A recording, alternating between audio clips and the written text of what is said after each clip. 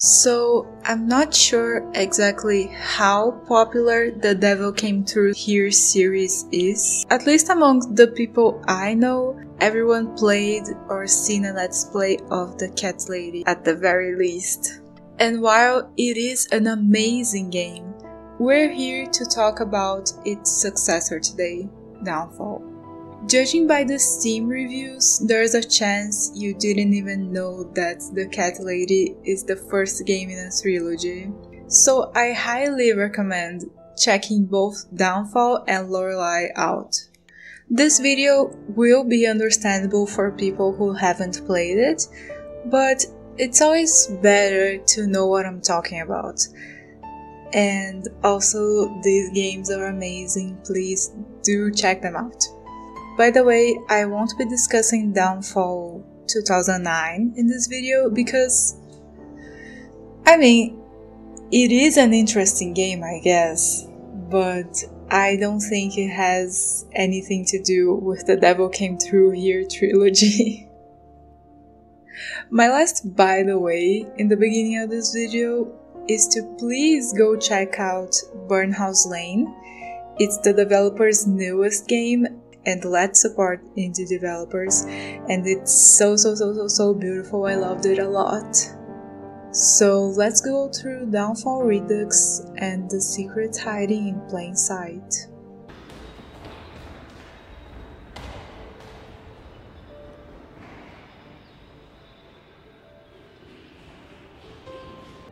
The game starts with the prologue, which is set when the characters were all kids.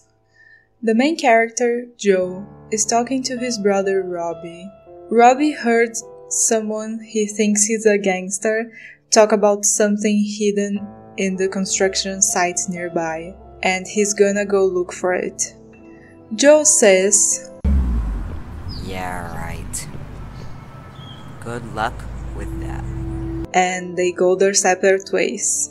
Soon, Joe sees a girl sitting in front of a diner, and they start talking. Her name is Ivy, she's from Sweden, she likes cats and red flowers, she's on a diet, and hates her dad who left them. Joe tells her that he knows the place where cats go to die, and that there are a bunch of red flowers nearby, and he takes her to see them. After that, they see an ice cream truck and run after it. Joe orders his ice cream and asks Ivy what does she want. She tells him that she doesn't want anything, but he insists, and she blows up on him. I said no, and no means no.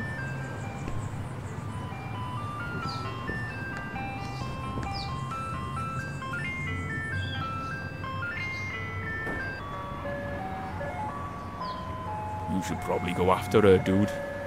They quickly make up as all kids do, and then Robbie shows up, saying that he found the money and needs Joe's help. They all go to the construction site and Joe pries a concrete slab open, but it's not money they find in there. Oh, shit. What is it? Step away, both of you. It's grenades. A crate full of freaking grenades. Ivy and Joe back off to go call the police, but Robbie stays back. He says that it's not money, but the grenades must be worth something, right? He could sell them. He picks one up, and then... Do you think we care?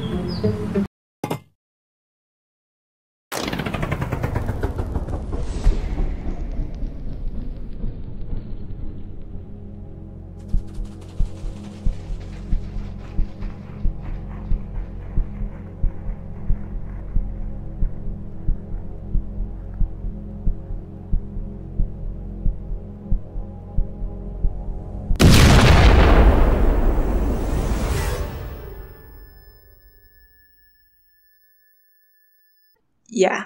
Then it cuts to grown-up Joe's voiceover.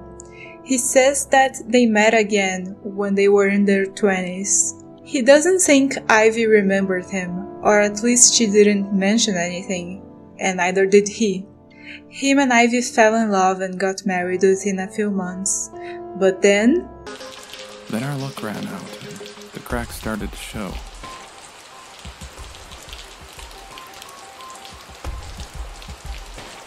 But I knew how to fix it. his solution is a quick holiday, but things aren't great because as soon as they get there, she starts giving him the silent treatment. He follows her to the dining room and... Rats, stay away from this devil, Joe. You'd know this much if you'd paid attention, dear. When was the last time you looked really close in the mirror and heard hello? Why? What? The parasites that set their roots deep down under our skin. The big fat flesh-eating maggots with blood pouring out of their hungry mouth. Ivy clearly needs serious help and Joe isn't really giving it. They get a room and continue arguing, and Ivy tells him, I think it's time to say it loud and clear. Ivy. I'm serious. This stupid holiday, it's never gonna fix anything. It's too late for that. So please, say it, Joe. Say it, so we can both be free. I still love you. No, that's the thing you don't. You have to understand that, Joe. Whatever that was between us, it's gone. Ivy leaves and Joe falls asleep. Trippy dreams ensues, but was it really a dream? Joe still has the 10-pound bill he picked up in it. This game merges dream and reality all the time, so I won't be mentioning it anymore. Joe tries to find Ivy, but when he walks into the dining room to see if she's having breakfast, he finds this. Apparently, Ivy's with Sophie, the person staying in the room next to theirs, and she doesn't want Joe to look for her. The manageress leaves a key for room 102 on the front desk for Joe anyway. After some puzzle solving, he gets the key, but before going to Sophie, there's a torn up letter written by Ivy in the room. I miss you. You know,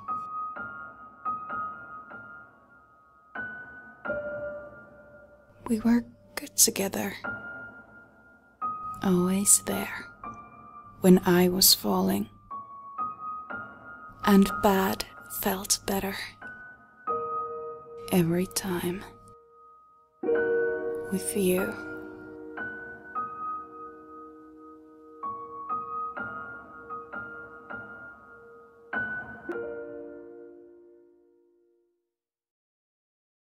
Joe finally confronts Sophie and she says that Ivy's hiding behind a mirror and that he has to kill 4 memories of Sophie and that she herself is the first one. Only then he'll be able to reach Ivy. After that, the elevator starts working again. On the 2nd floor, whispers can be heard next to a window in this corridor. And then...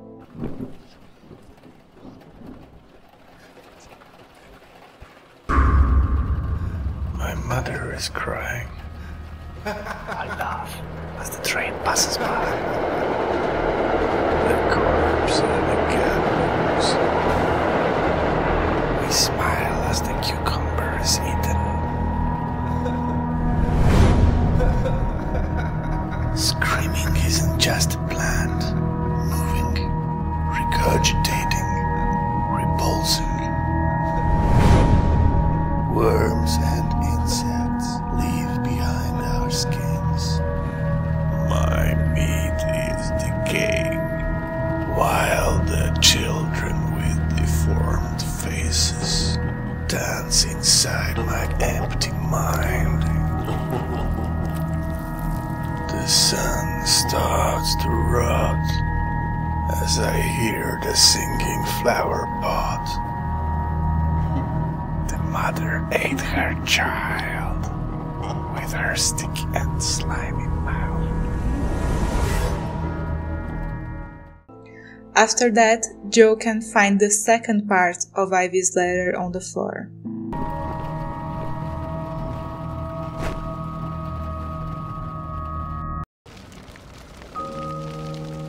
I miss you. I do.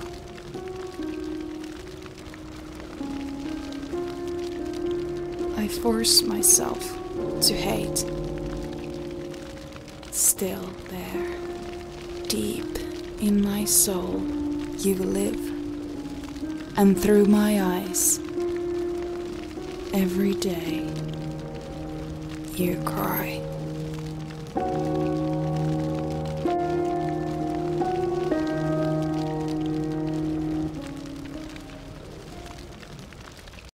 Joe then meets Dr. Z in one of the rooms, who is trying to resuscitate a girl named Agnes.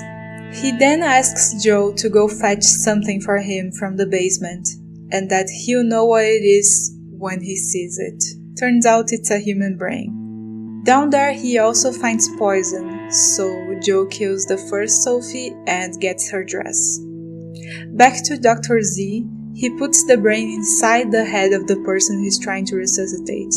It doesn't work immediately, so he walks away to check on the fuses of his Frankenstein machine. But when Joe is about to leave too, he hears... Hello? Where? What is... Hello? Joe gives her Sophie's dress to wear. Her name is Agnes, and she decides to tag along and says she has a note for Joe and that it was the only thing on her when she woke up. But before she can give it to him...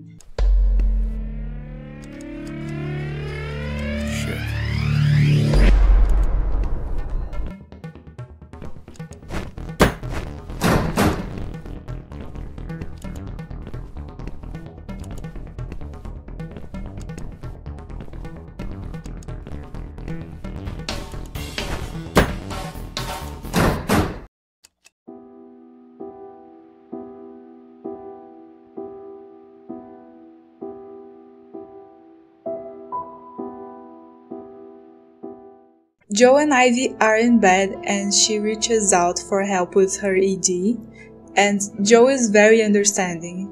They didn't talk about getting a cat, his name, how he's gonna be. Then Joe's stuck in a coffin. He talks to the dead and learns that he's not dead yet, but there's nothing he can do about it. Just... When you're dead, all there is left is watching. And waiting. Watching and waiting. Watching. And waiting.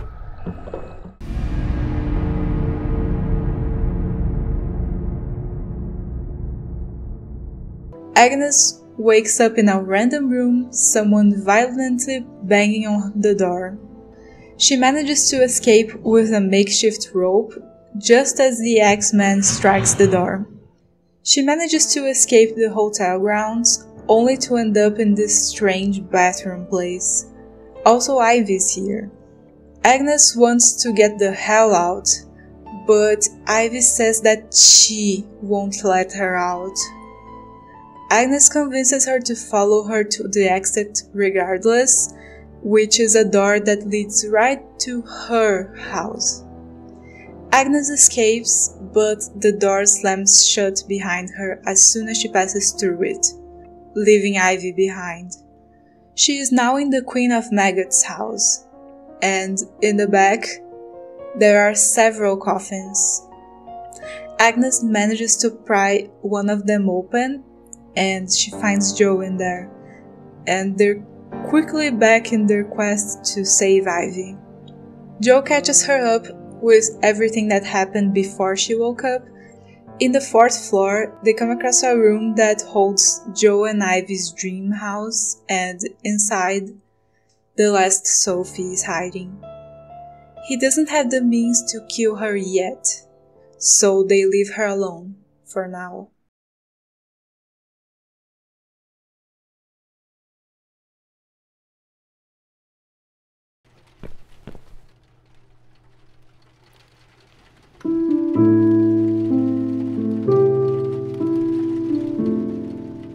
Hey, I know this one. It's Coldplay, right?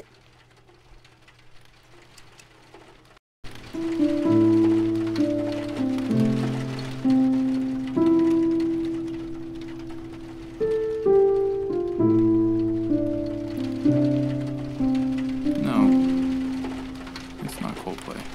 But I'm sure I've heard it before. Keep playing. I've almost got it.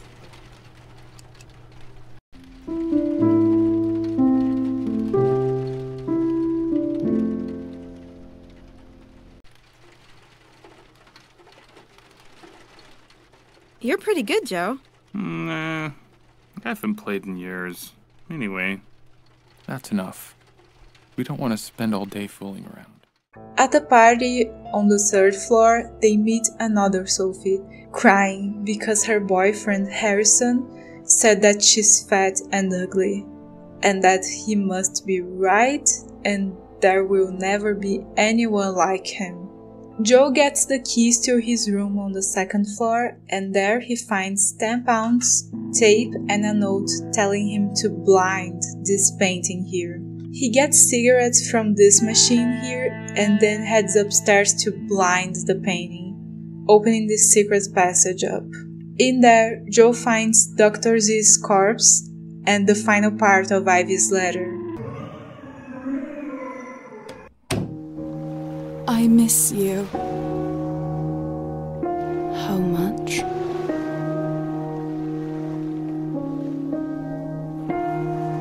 Still less than I should. Never there, but somehow with me. You breathe.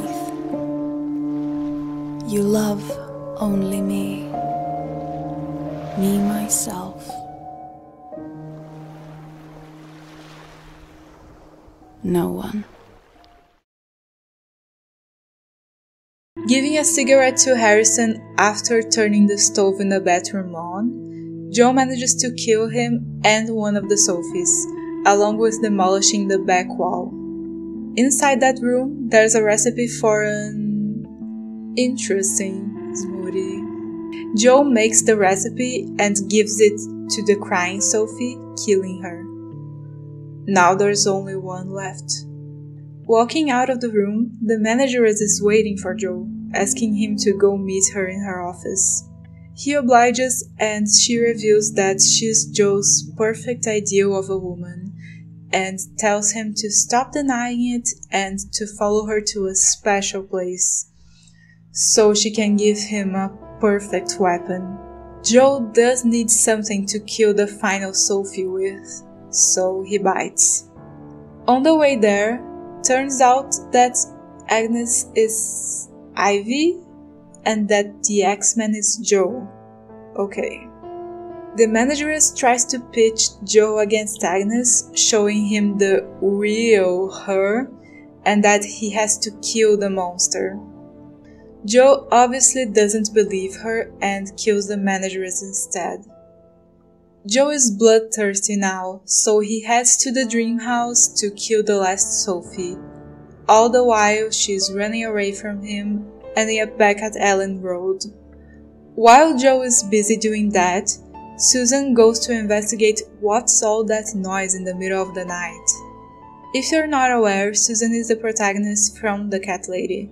Basically, she tries to do herself in, but the Queen of Maggots says, I'll need you to go back and face 5 people. They're not ordinary people. They're very special. Just like you. Only in a slightly different way. just abominable people that need to go. And while she hasn't completed the task, she can't really die. Joe finally kills the last Sophie and reaches the place behind the mirror, but it's too late. Ivy's already dead. He refuses to give up though, carrying her to the Frankenstein machine that's now in Ellen Road, trying to shock some life into her. It doesn't work, but then Agnes shows up, and they have the realization that she's the good part of Ivy, the person who Joe fell in love with. They try again, and this time...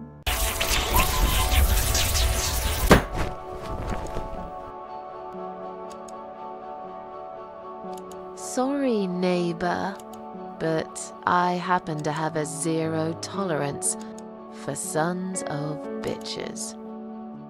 Don't worry though, he's alive and Ivy attacks her and the two escape, burning down their old building in the process.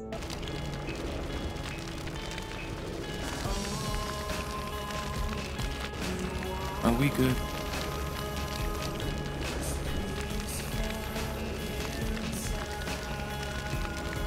Yeah.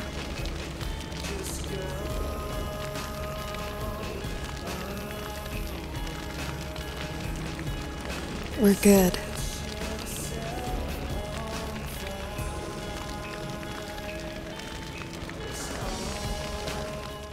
The end.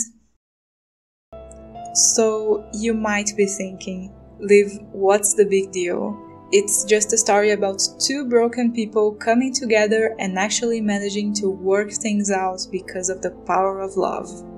Why are you making this video? Well... Especially since I haven't done anything to deserve this. I can see that you finally lost your damn mind. You're acting like a fucking psycho. I've had enough of this. Stop it right now. Fun playing psycho bitch and that shit again. This is the real Joe Davis.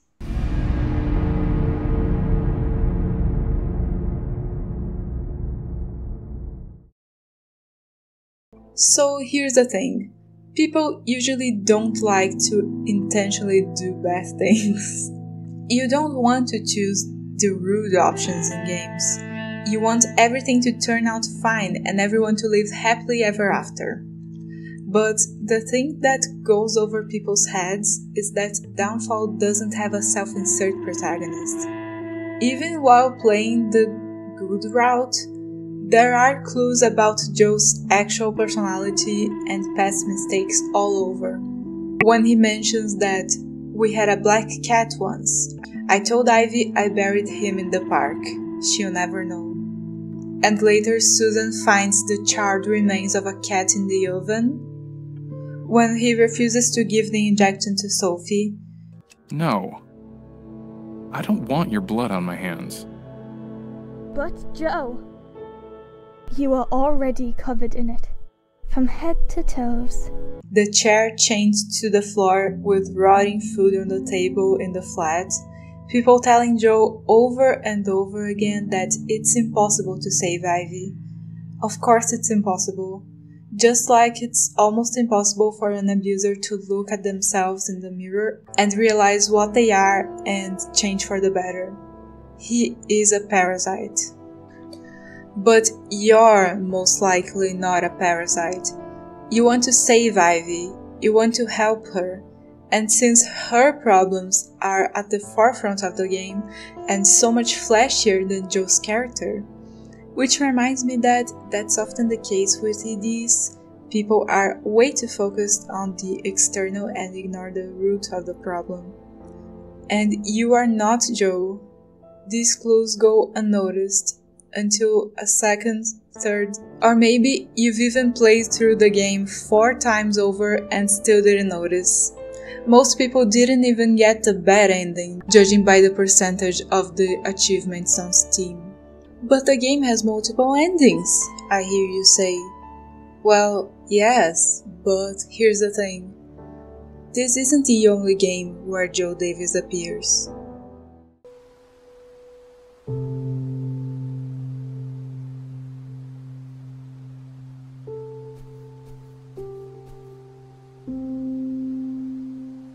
While replaying the Cat Lady for this video, I was surprised at how many Joe scenes there are. I think we can all agree that neither Joe nor Susan are particularly reliable narrators, but Susan is by far the better of the two. With a few exceptions, she can clearly differentiate between her dream sequences and her reality, while Joe, not so much. In my opinion, the only events depicted in Downfall that actually happened were the prologue, the pillow talk scene, and the ending in Ellen Road. Even though Joe only appears in dream sequences in The Cat Lady, we get a tour of his flat and it is wrecked.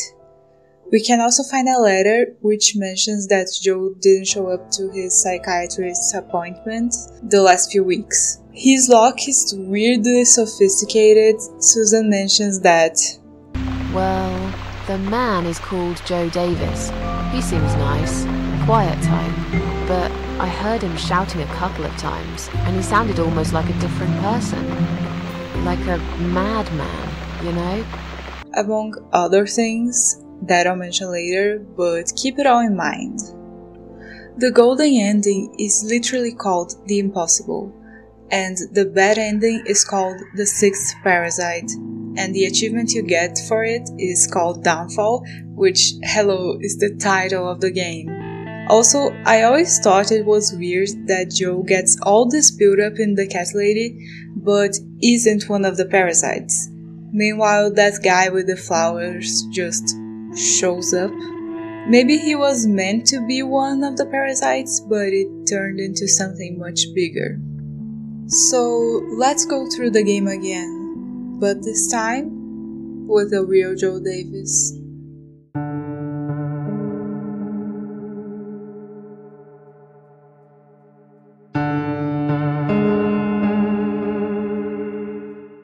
The game starts with a prologue, which is set when the characters were all kids. The main character, Joe, is talking to his brother Robbie. Robbie heard someone he thinks is a gangster talk about something hidden in the construction site nearby, and he's gonna look for it. Joe says, Yeah, right. Good luck with that. And they go their separate ways. Soon, Joe sees a girl sitting in front of a diner, and they start talking. Her name is Ivy. She's from Sweden. She likes cats and red flowers. She's on a diet and hates her dad who left them. Joe tells her that he knows the place where cats go to die, and that there are a bunch of red flowers nearby, and he takes her to see them. After that, they see an ice cream truck and run after it. Joe orders his ice cream and asks Ivy what does she want. She tells him that she doesn't want anything, but he decides to order for her. She'll have chocolate. Girls love chocolate. I said no, and no means no.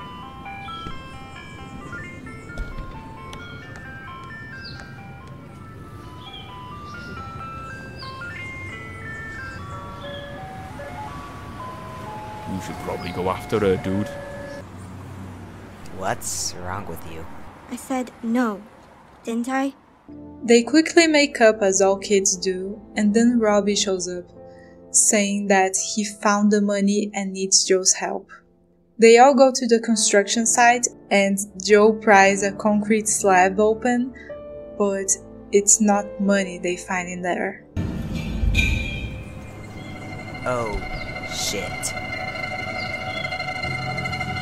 What is it? Step away, both of you. It's grenades. A great bowl of freaking grenades. Ivy and Joe back off to call the police, but Robbie stays back. He says that it's not money, but the grenades must be worth something, right? He could sell them. He picks one up, and then... Do you think we care?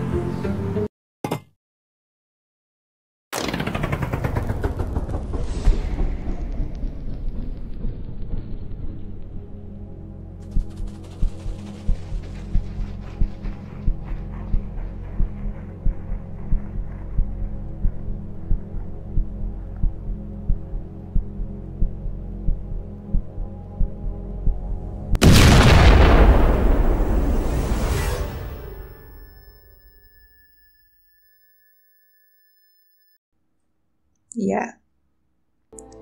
Then it cuts to grown-up Joe's voiceover. He says that they met again when they were in their 20s.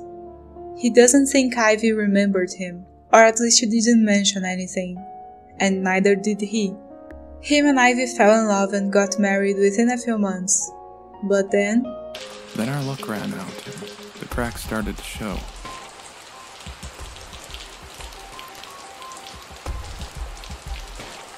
But I knew how to fix it. his solution is a quick holiday, but things aren't great because as soon as they get there, she starts giving him the silent treatment.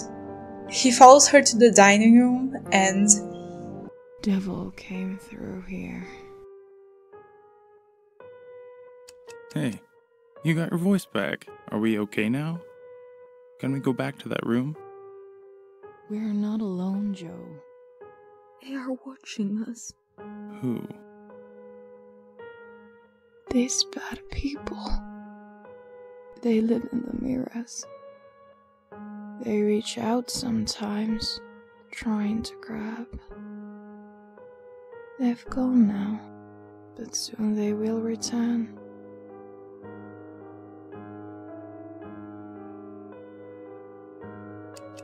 I knew you'd ruin it. You always ruin everything. Really? I'm just trying to warn you. Warn me from what? Bad things have happened here. Can you really not see them?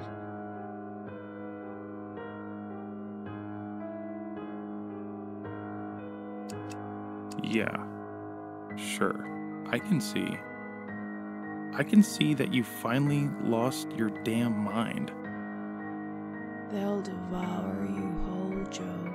They will. No! Get away from him!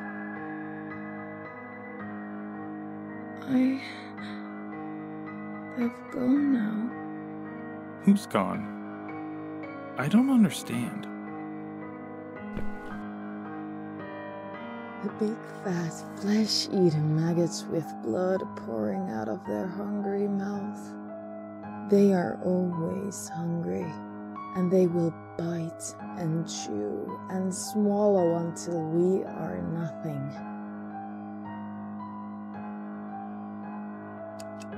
You're acting like a fucking psycho. I've had enough of this. Stop it right now.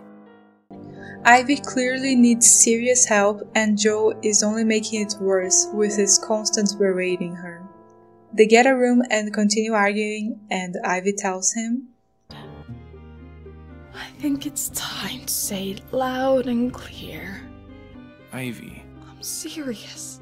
This stupid holiday, it's never gonna fix anything. It's too late for that. So please, say it, Joe. Say it, so we can both be free. Fine. I'll say it. We're finished. Ivy leaves and Joe falls asleep. Trippy dreams ensues, but was it really a dream? Joe still has the 10-pound bill he picked up in it. Joe tries to find Ivy, but when he walks into the dining room to see if she's having breakfast, he finds this. Apparently, Ivy's with Sophie, the person staying in the room next to theirs, and she doesn't want Joe to look for her.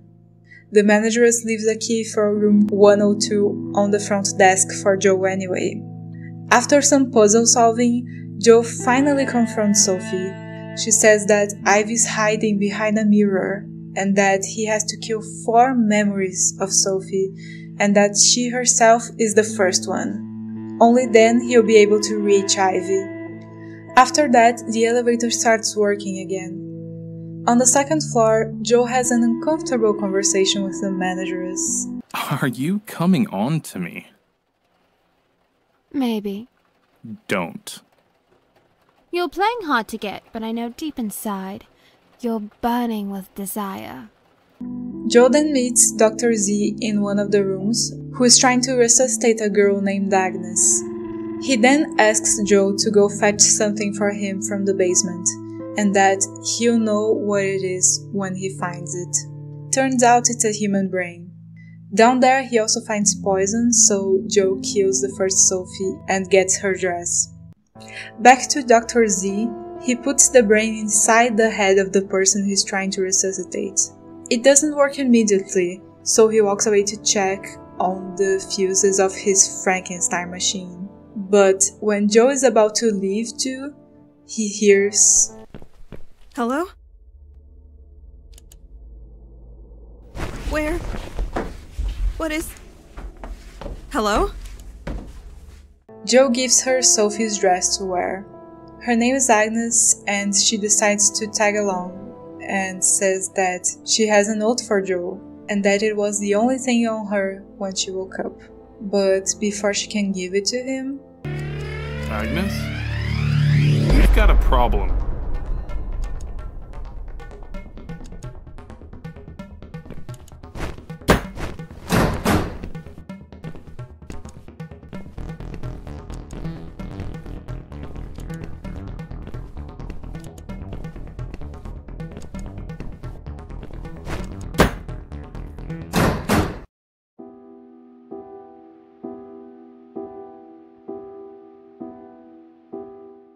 Joe and Ivy are in bed, and she tried mentioning that she has been struggling with her ED again, but Joe simply shuts her down.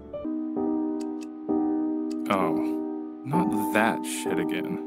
Yeah, I knew you'd say that, but you're right.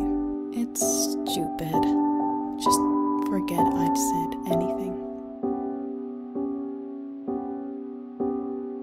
No, it's me being stupid. I'm sorry. Don't be. It's not your fault. It's my own fucked up brain that's doing it, and I can't stop it. I see. It's a self-conscious, I look too fat business, again. I thought you got over that. Then Joe's stuck in a coffin. He talks to the dead and learns that he's not dead yet. But there's nothing he can do. It all just doesn't matter when you're dead. All there is left is watching and waiting. Watching and waiting. Watching and waiting.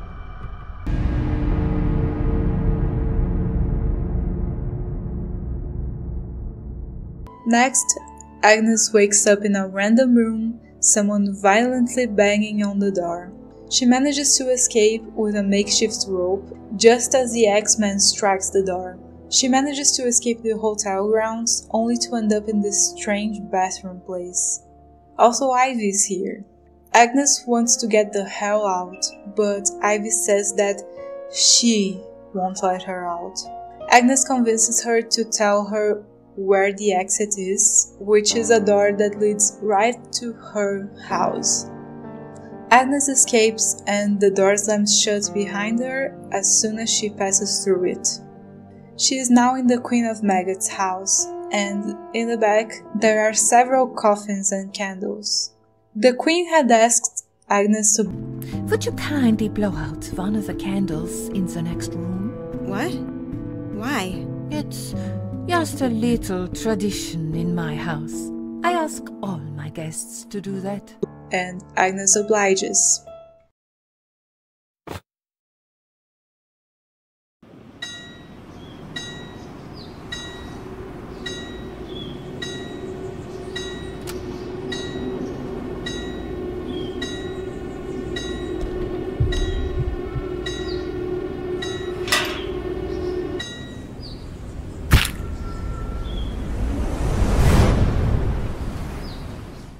Anyways, Agnes manages to pry one of the coffins open and she finds Joe in there, and they're quickly back in their quests to save Ivy.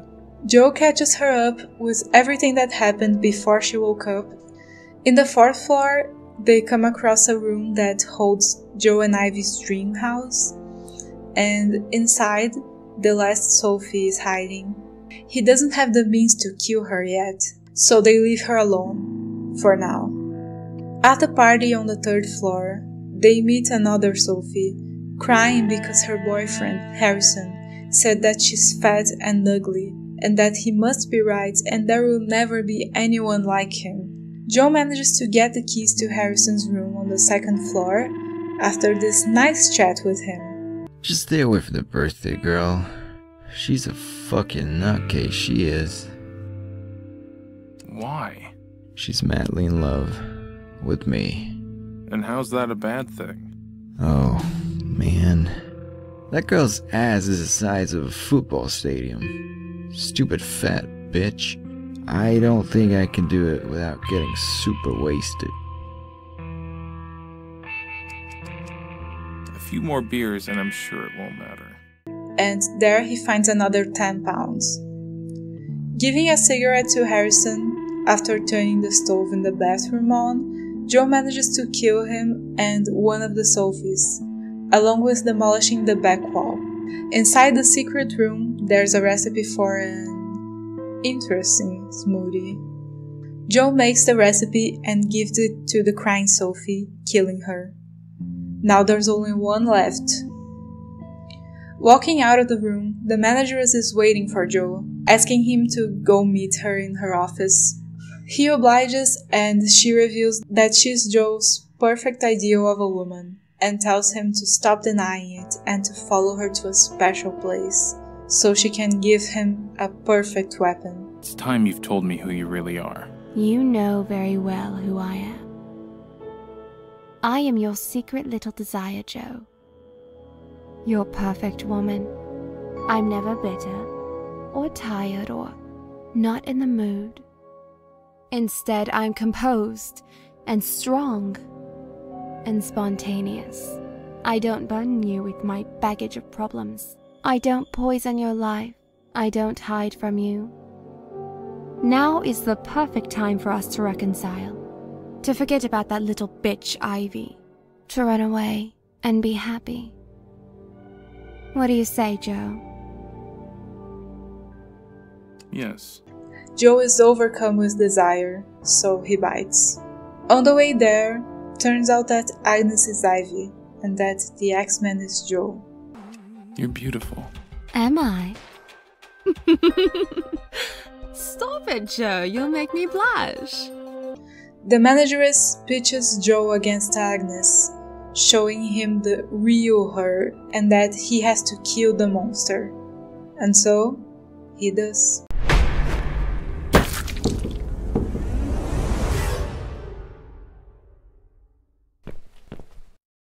Joe is bloodthirsty now, and he heads to the dream house to kill the last Sophie.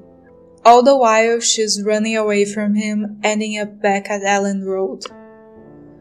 While Joe's busy doing that, Susan goes to investigate what's all that noise in the middle of the night. In Joe and Ivy's flat, Susan sees chairs chained to the floor, heaps of rotting food, smashed TV. The place is a mess. Joe finally kills the last Sophie and reaches the place behind the mirror. But it's too late. Ivy's already dead. He refuses to give up though, carrying her to the Frankenstein machine that's now in Ellen Road, trying to shock some life into her. It doesn't work. Naive little fool. You are the sixth parasite. And the sixth changes everything. I have no idea what you are talking about, you crazy woman. And then Agnes shows up, or what's left of her. Joe realizes, way too late, that she's the good part of Ivy, the person who Joe fell in love with. They try again, and this time...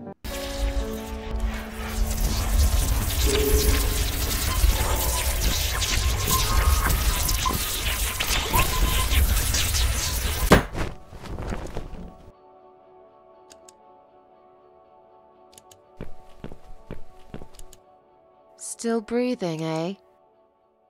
You are one tough son of a bitch, Joe.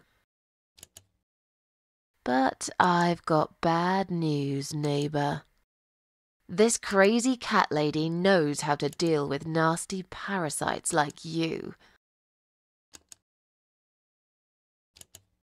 Oh, I'll get the devil out of you, Joe Davis.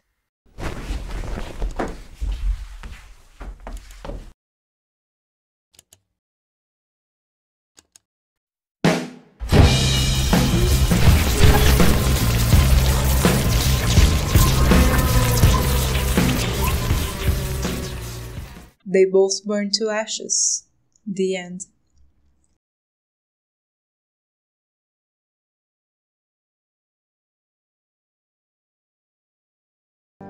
Joe doesn't care for Ivy. He only cares about what he can get, what he can take for himself. He wants things his way or the highway, and just wants to smash things into his version of perfection again. Yes, he does try to help Ivy, but never once does he ask what she needs.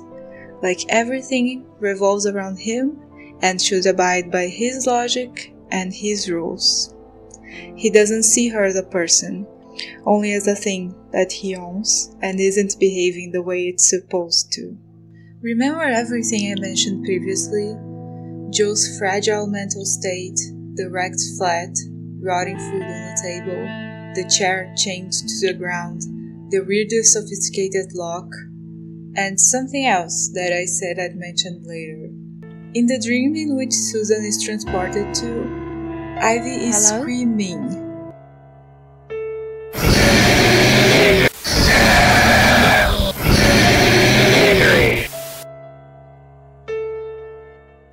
Misery. Is that what you said? And there's a bookshelf stacked with Stephen King novels. In there, Susan finds Misery, which, in case you don't know, in very broad strokes, it's about keeping someone captive.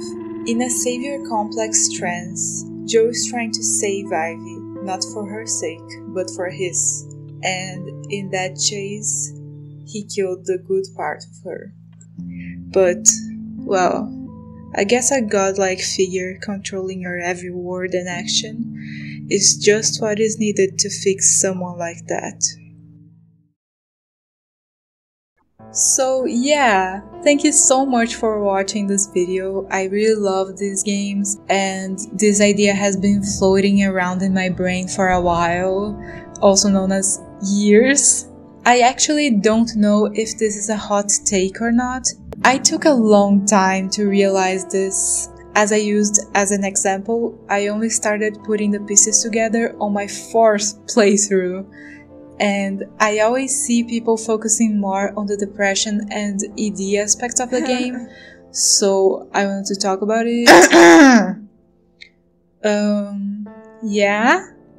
Aren't you forgetting something? Oh, yeah, thanks. Don't mention it. Why, in the downfall ending, is Susan encouraging people to do it?